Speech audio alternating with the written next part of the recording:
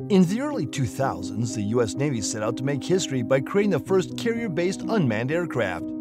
This journey began with the Pegasus project, where they collaborated with partners to craft the remarkable Northrop Grumman X-47B, a drone as large as a strike fighter. As the 2010s unfolded, the X-47B underwent rigorous testing, proving that the concept was not just a dream, but a reality. The drone showcased its reliability, raising excitement among people who questioned whether this advanced technology was on the cutting edge or ahead of its time. Let's delve into the incredible story of the X-47B. Proof of concept. Before the 2000s, the U.S. Navy wasn't too interested in making a combat-ready drone, especially one for aircraft carriers. But then they teamed up with the Air Force, Boeing and Northrop Grumman in a program led by DARPA to find a solution that could work for both services. They needed a drone that could take off and land on a carrier deck, connect with command systems, and handle the electromagnetic interference on a carrier. It also had to withstand the corrosive effects of salt water. In early 2001, they gave Northrop Grumman a contract to create a demonstrator called the X-47 Pegasus. It looked like a simple black arrowhead, had specific features, and was powered by a single Pratt & Whitney Canada engine. Even though the flight test didn't involve dropping weapons, the Pegasus had 2 bays to carry a dummy bomb for practice and was testing technologies for landing on a carrier deck. The joint project ended in 2006, and each service went their own way. The Navy then chose Northrop Grumman's proposal for further development. Consistency. After the proof of concept demonstration, a full-size technology showing UCAV was developed. The X-47B would also have a full weapons bay to carry current missiles, and it would be exactly the same size and weight as the anticipated operational aircraft to conduct more realistic tests.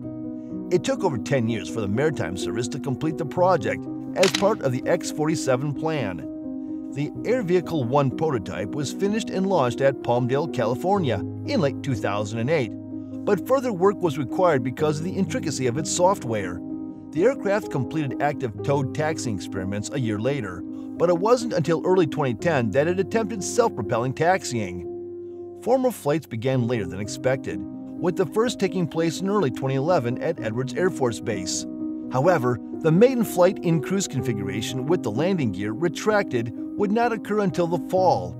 Meanwhile, the second demonstrator, AV-2, made its first flight at the end of the same year. Although 2 demonstrators were initially scheduled to undergo a 3-year test program, their performance was so constant that preliminary testing was completed after only 16 flights. After a pause, the Navy continued testing the drones at sea, specifically launching them from and recovering them onto carriers. They also experimented with autonomous in-flight refueling. Later, the models were upgraded with equipment and software for aerial refueling.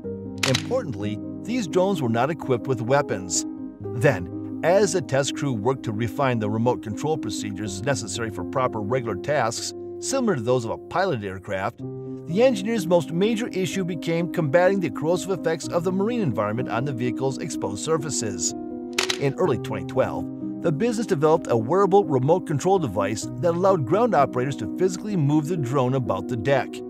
The model then started testing for high-intensity electromagnetic interference midway through the year. When their various radars and systems are activated, aircraft carriers create one of the most complicated electromagnetic environments on any surface ship. The X-47B began carrier-based assessments aboard the USS Harry S. Truman in November, and in less than a month, the prototype successfully completed the first at-sea test phase.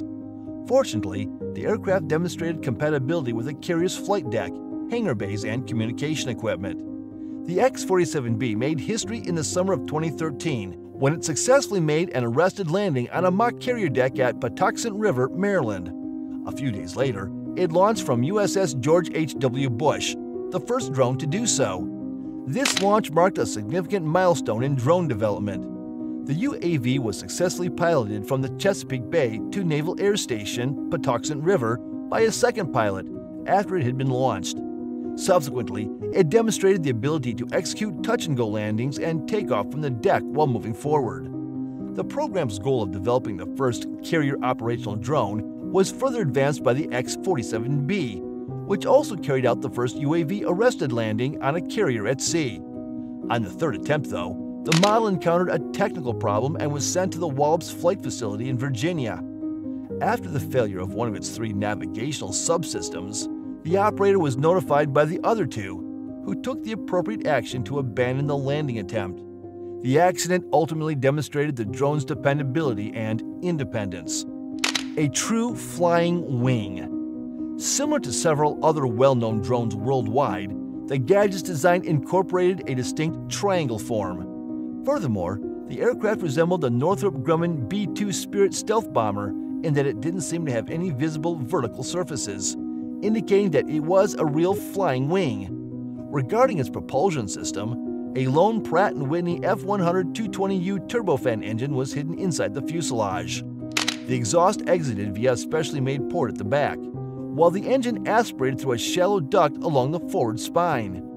Clearly, the lack of a pilot in a standard canopy allowed for enormous interior storage, which could be utilized to carry specialized mission equipment, weapons, and fuel reserves, as well as extra avionics and subsystems.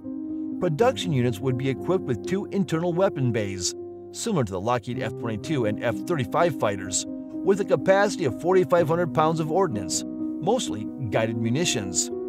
For the drone to work on carriers, it had to have special features. It needed wings that could fold for simple storage, a strong undercarriage with a hook to help with landings, and protection against corrosion from its challenging surroundings. The X-47B's undercarriage would be tucked away and had 2 main legs with 1 wheel each, and a nose leg with 2 wheels. Capabilities. The drone's flying system operates autonomously, with navigation handled by a hybrid, vision-based global positioning system. Meanwhile, its flight route is pre-programmed, and it functions under the direction of a mission controller.